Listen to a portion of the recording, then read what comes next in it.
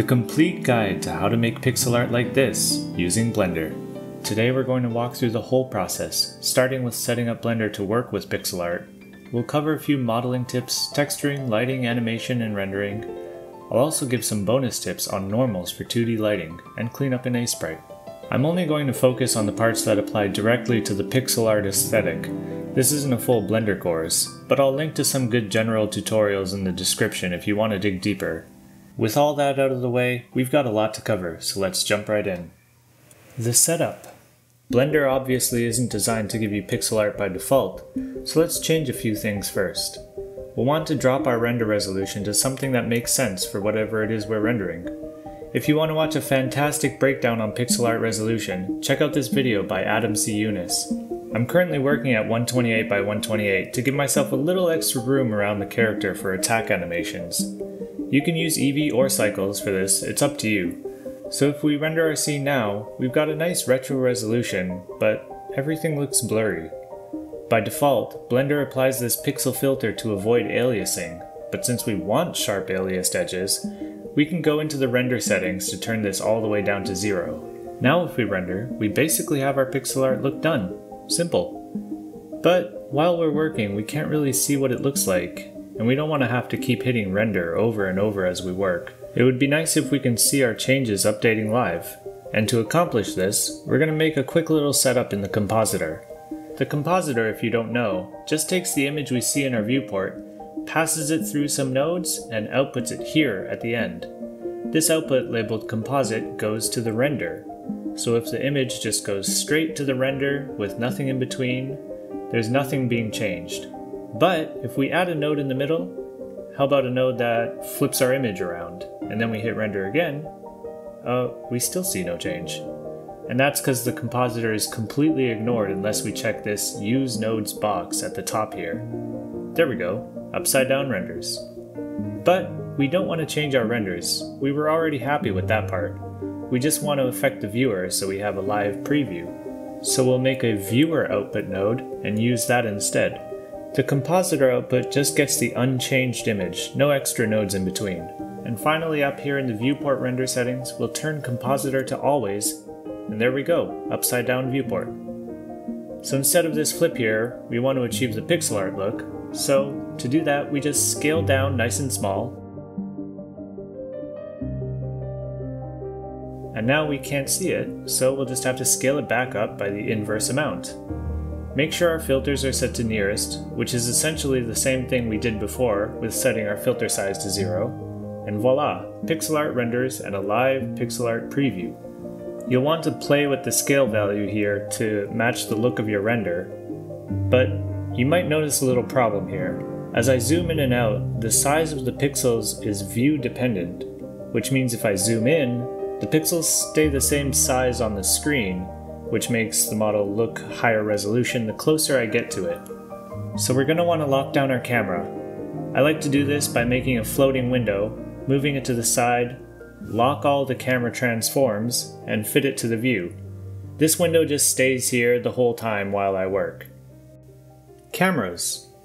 This is where things will start to vary wildly depending on your personal project. Obviously, if you're making a 2D side-scrolling platformer, your camera is going to be down here. I'm making a top-down orthographic game, so my camera is going to be up here.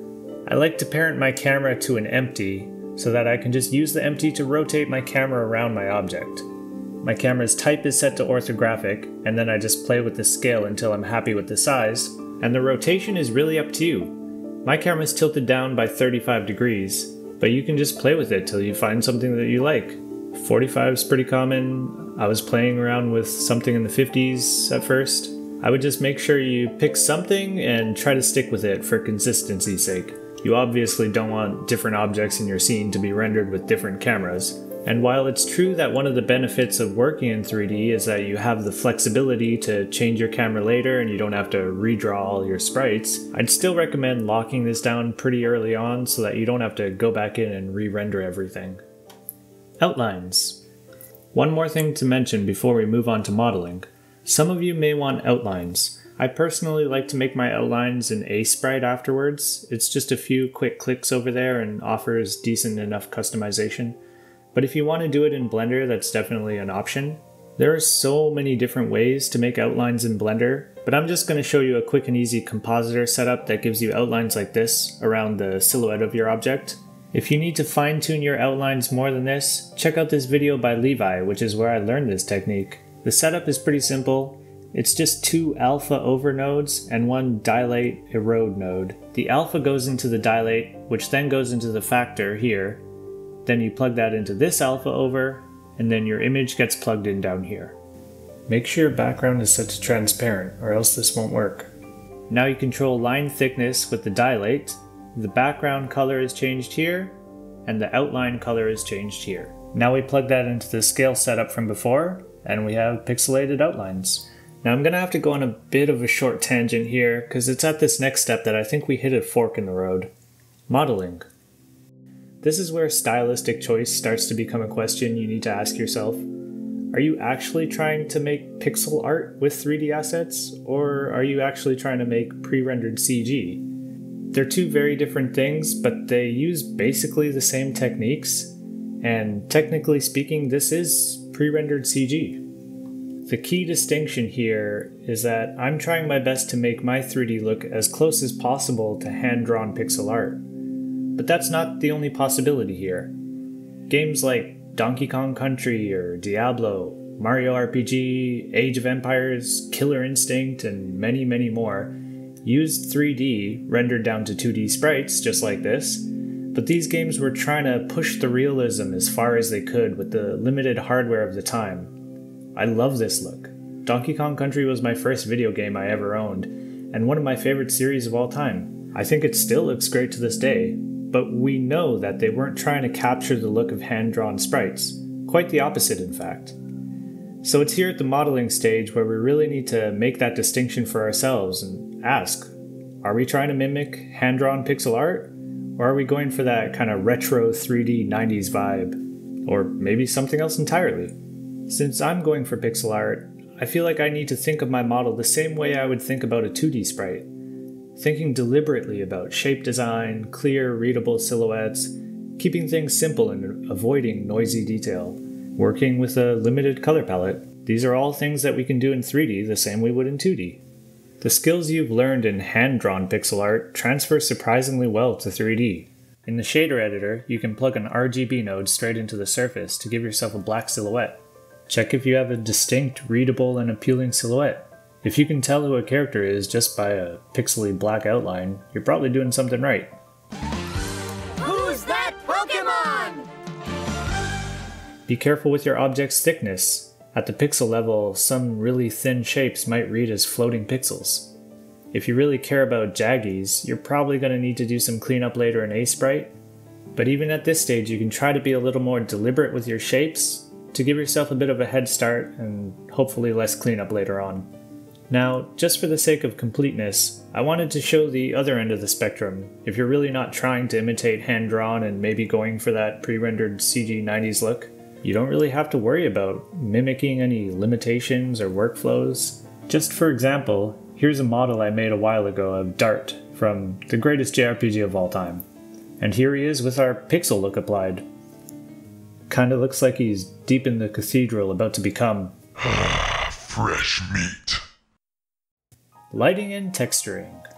Again, more stuff that depends on the look you're going for. I'm probably gonna stop the pre-rendered CG talk here, and if people are interested, maybe I'll make a separate video on that. But in this video, I'd like to focus on trying to mimic that hand-drawn pixel art look.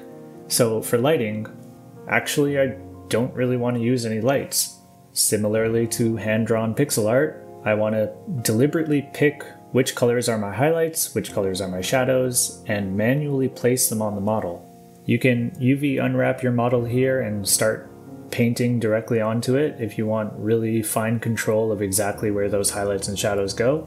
But I wanted to show you another method here. It's a really simple and pretty fun technique called gradient shading. It's used pretty commonly in low poly and mobile games because it's super performant with its tiny texture sizes.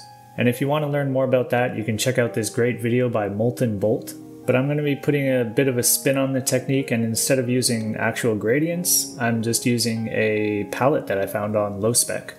If you go to lowspec.com, you can search through tons of color palettes made by very talented pixel artists. The one I'm using is the most downloaded palette on the website by Carrie Lake called Resurrect64. To summarize this technique, you basically just take that palette and lay it out in a grid of colors, and this is the image you're going to use as the texture for every single object in your scene. Now for the actual painting part, you're going to want to go into the front or side view and then project your UVs from view. Now you just scale those UVs down and move them around your palette to color your object. If you want the top faces of something to have a brighter highlight color, you select those faces and move them to the brighter color. Similarly, for shadows, you just move those down to a darker color. I found this is a pretty fun and simple way to figure out the colors for your object, as you can just move things around and experiment, try different things. And again, if you do need to paint in finer detail, you would just kind of go the standard route of UV unwrapping and painting directly on your object. Now, one last thing to mention here, under your render settings, down at color management, you're going to want to change your view transform to standard. This will ensure that the color matches when you bring it over into Asperite or your game engine or whatever. Animation. Not a ton of stuff to mention here, but again, if you're trying to mimic that hand-drawn pixel art feel, then you're going to want to think like a pixel artist. Do you want to draw 60 FPS if you're doing it by hand? Probably not. To capture retro feel, I'd recommend putting keyframes on every frame, and then you control the overall speed of the animation with the frame rate. Keep it nice and low with visible steps, and I'd start with the bare minimum number of keyframes needed to actually communicate what this motion is. Then you can add a few more if you really want to make it look a bit smoother and more appealing, but I would say less is more here. Rendering. Depending on the kind of game you're making, this could be a pretty simple step or maybe a bit of an annoyance. For side scrollers, you kind of just hit render and you're good. But for a top-down 8-directional game like mine, especially when it's an asymmetrical character, you need to render every single direction for each animation, which is a bit of a pain to do if you're doing it manually. This is where a little bit of scripting can come in handy. I'll put a link in the description down below for the script that I'm using. I'm still pretty new to programming, so don't judge me too hard on this. But basically it just takes your selected object and rotates it a certain number of times, rendering at each rotation. So if you want to use this, just select the root bone of your character or whatever the base of your object, change the number of rotations here if you're doing a different number of directions, and then press the run button. It'll dump all the frames into a render folder for you to open up in Asprite. Now a bit of a bonus tip here if you want to do 2D lighting for your game. One of the benefits of working in 3D is you can get perfect normals for every single sprite, and it's pretty easy to set up. If you don't know what normals are, basically these funky colors just represent the direction that each part of our model is facing. So in camera space, a red color means it's facing to the right, green is up, and blue is towards or away from the camera. Getting a little technical here, but we want camera normals, not world normals. To explain it simply, we basically just want green to point up towards the top of the screen, not necessarily straight up towards the sky. So in the case of a top-down or isometric game, the normals would be rotated slightly to match with the camera. Thankfully, there's a really easy way to do this in Blender. You can just switch the render engine over to Workbench and use this matte cap for your shader. We'll turn off anti-aliasing and then change the folder so we're not overwriting our previous renders, and then I'll just run that script again. And now we're ready for Asprite, almost at the finish line. Asprite. Here we are at last. You can open up all the frames into a single timeline to do our final edits. I've got the normals as well, so I'll open those up and paste them into a layer underneath.